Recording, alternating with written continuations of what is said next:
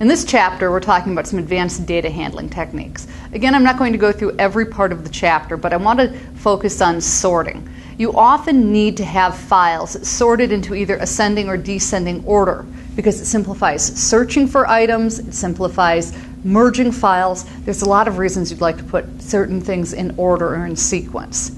Now we're going to go through one of the more common algorithms for that, which is called a bubble sort. And what it does is it compares two numbers that are next to each other, and if they're not in the correct order, it swaps them, which sounds really simple, but it takes several steps to make it through and sort things. So I've set up pseudocode. We have three variables. We have current, next, and temp. I have two for loops. I have an outer for loop, which will execute 5 times, and I have an inner for loop, which will execute 5 times. So in all, we're going to loop through this 25 times because we're going to have to step. This will force us to go back to 0 on the inner loop and keep stepping through it. I've set up an array that is 6 spaces long. Both of our loops are set up to be 1 less than the number of spots in the array.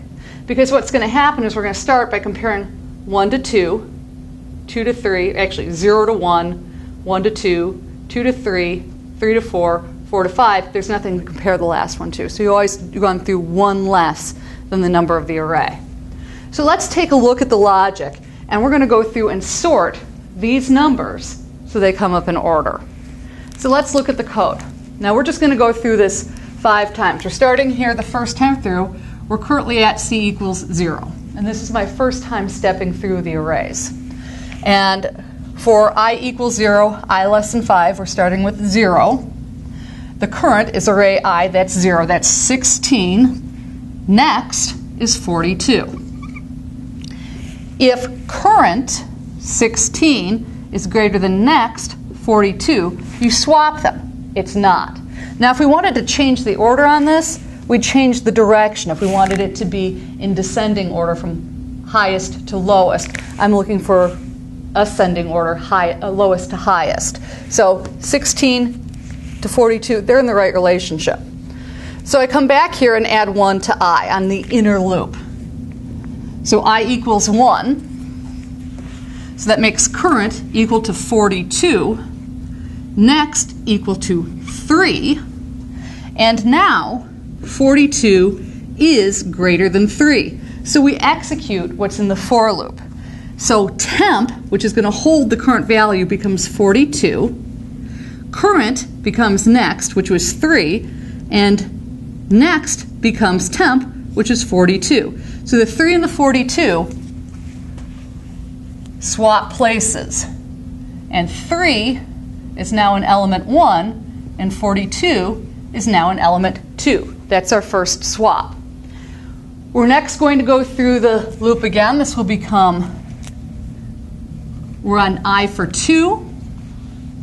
So if I is 2, 0, 1, 2, so I equals, or current equals 42, next equals 73, is 42 greater than 73? No, they're in the right order.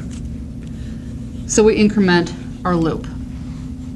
So now the loop becomes, I becomes 3. 3 is 73. So current equals 73. Next equals 5.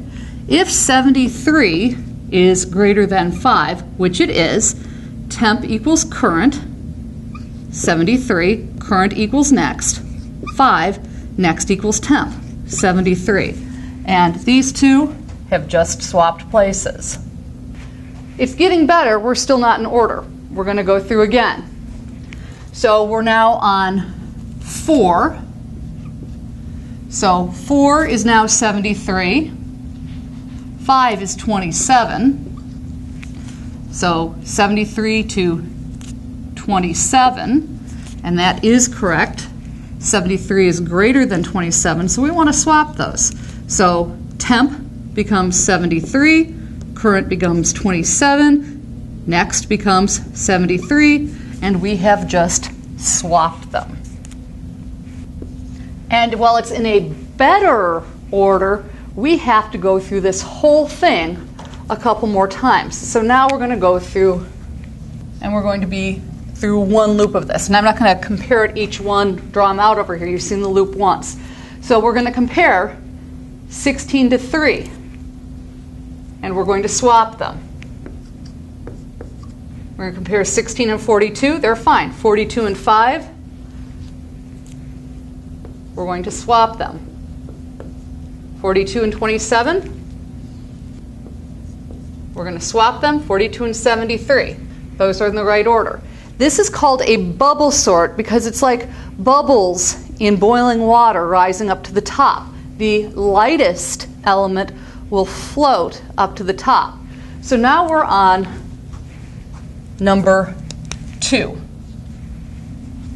And we always assume worst case scenario, that these are really out of order. That's why you go through it one less than the number of times in the array. That will ensure it is always in the right order. We might end up in the right order before that. So again, we compare 3 and 16. 3 and 16 are in the right order. We'd compare 5 and 16. Need to move 5 and 16. Now they're in the right order. 16 and 27, they're in the right order. 27 and 42, they're in the right order. 42 and 73. So we're going to have to run through the sort a couple more times, but they're already sorted. It all depends, and you never know how messed up they are, but you always, to be sure, you go through one less time than the number of items there are in the array. And that will make everything that is lighter or smaller float to the top. And that's why it's called a bubble sort. And you'll be doing that in your homework. There will be another lecture in using visual logic to demonstrate actually how to do that in the code.